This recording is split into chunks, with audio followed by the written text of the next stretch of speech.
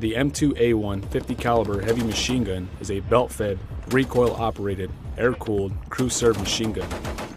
The machine gun is capable of firing single shot and automatic. It's capable of right-hand or left-hand feed.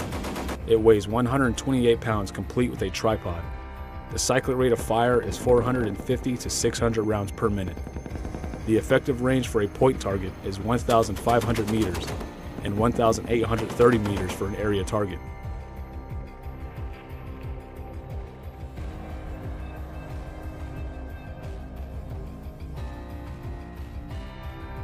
Hey Marines, my name is Sergeant Heintzelman, and today I'm going to show you how to properly disassemble and reassemble a M2A1 heavy machine gun. The first thing we have to do before we disassemble an M2A1 is we got to make sure it's clear. In order to make sure it's clear, we have to make sure it's on safe and single. So I'm going to look down, I see the S for safe, and my bolt latch release is in the up position, making it single shot. At that point, I'm going to grab the retracting slide handle, I'm going to rivet to the rear, and maintain positive control the whole time. After that, go ahead, look, and grab your cover latch. Once you have control of it, put your head down away, open the cover, then you can just sweep down, sweep across the feedway, and then you have to visually and physically inspect the chamber of the face of the bolt. So I stick my finger in the chamber, come back, touch the face of the bolt, there's nothing in there. Now I do what's 4 fingers of death. I just put my 4 fingers on the rear side assembly and I push down the bolt latch release. The reason for that is if you don't put 4 fingers up here and you get lazy, you could also push the trigger down at the same time the bolt latch release goes. You could potentially ND the weapon system that way. So 4 fingers of death is what we call it. Push the bolt latch release down, ride about halfway, slam it the rest of the way, and you can sound off clear. Now the weapon system is clear, so we can go ahead and we can take the barrel off. Now to take the barrel off, you have to push the bolt to the rear just a little bit. And the reason for that is there's a spring in here. It's called a barrel locking spring, and it has to have some room to move out in order to take the barrel off. So what you do is you push back on your retracting slide handle until you see the little square match up with the circle on the side of the receiver here. And all you got to do is grab your barrel carrying handle, flip it in the upward position, release pressure, and you can pull the barrel the whole way off. You can either pull the whole way off or you can put it so it's hanging in the barrel support. Either way, it doesn't matter. But for today's video, we're just go ahead and turn it the whole way off. So now that the weapon's cleared and the barrel's off, we can go ahead and we can pull the operating group out. So I'm going to walk back. In order to take this piece off, it's called the back plate. These are the grips, and the whole thing right here with the trigger, the bolt latch release, is called a back plate. At the bottom of the back plate, there's a latch and there's a latch lock. And I have to pull out on the latch lock, and I have to pull up on the latch. I can grab the back plate, and now I can lift it straight off the gun. Once it's straight off the gun, I'm always going to set this down with the spades on the ground. I don't want to damage any of the springs or levers in the back plate, so you can just put that down just like that. Next thing I'm going to do is I'm going to go ahead and I'm going to disengage the driving spring rod. It's in the right side of the receiver here. You just push in and to the left with your thumb, and it'll pop right out. After that, I like to pull it out a couple inches so I have a stopping point so my bolt doesn't lock to the rear. In order to take the bolt out, there's a bolt stud that's right here. You have to slide it back, and then inside the receiver rails here, there's 2 cutouts.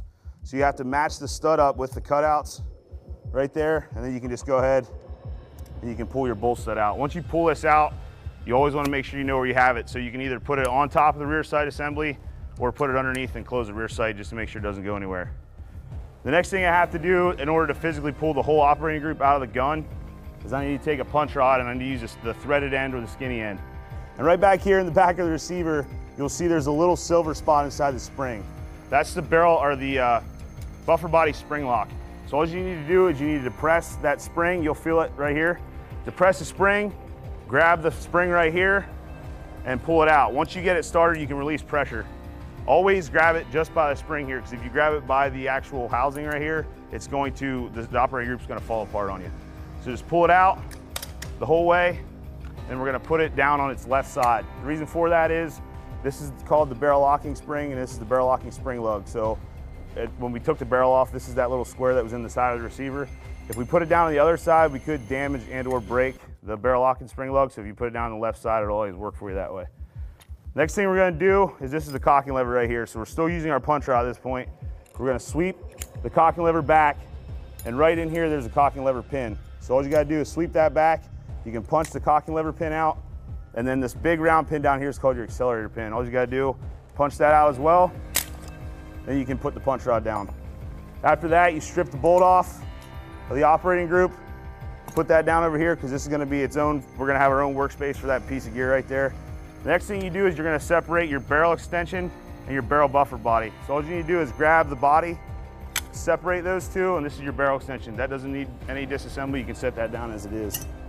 The spring that's in here, all you need to do is upend this, pop it out, and that spring will come out. All right, so in order to disassemble the bolt, there's about as many pieces to the bolt as there is to the entire gun that we have sitting over here to my left. So all we're gonna do, the first thing we're gonna do is take the driving spring rod, which is right here, pull it the whole way out of the back and sit it down. The next thing I'm gonna take off is the extractor. So in order to take the extractor off, which is this piece right here, it has to be 90 degrees or perpendicular to the top of the bolt, and you can pull it straight out just like this. After that, you can set that down. The next thing up here, this half circle part is called your bolt switch. That just lifts straight out of the top of the bolt and you can set that down. Now I'm going to pull out my cocking lever. My cocking lever is what I'm going to use. I'm going to use this as a tool to disassemble some of the pieces of this bolt. So right down in here, it looks like a monkey wrench. That's called your sear stopping pin. If you notice back here at the back of the sear stopping pin, there's like a half moon cut out. All you're going to do is you're going to push down with the end of the cocking lever, the flat end, push down and disengage that from the side of the receiver. After we do that, we can rotate our cocking lever back, and we're just going to use this to press down on the sear. This is the sear right here, this flat piece up here, and then this piece right here. Just going to push it down till we hear a click. That is the firing pin releasing. We're going to hold downward pressure. We're going to take our finger and we're going to slide out the sear slide. This is the sear slide right here. This is the slide right out. After that, I can completely 180 my bolt. It to the bottom, this is this post on the sear stopping pin, this little piece right here in front of the spring. Again, I'm using my cocking lever as a tool. I'm gonna go ahead, I'm gonna depress that, punch that the whole way out. And that should cause my sear stopping pin to fall out.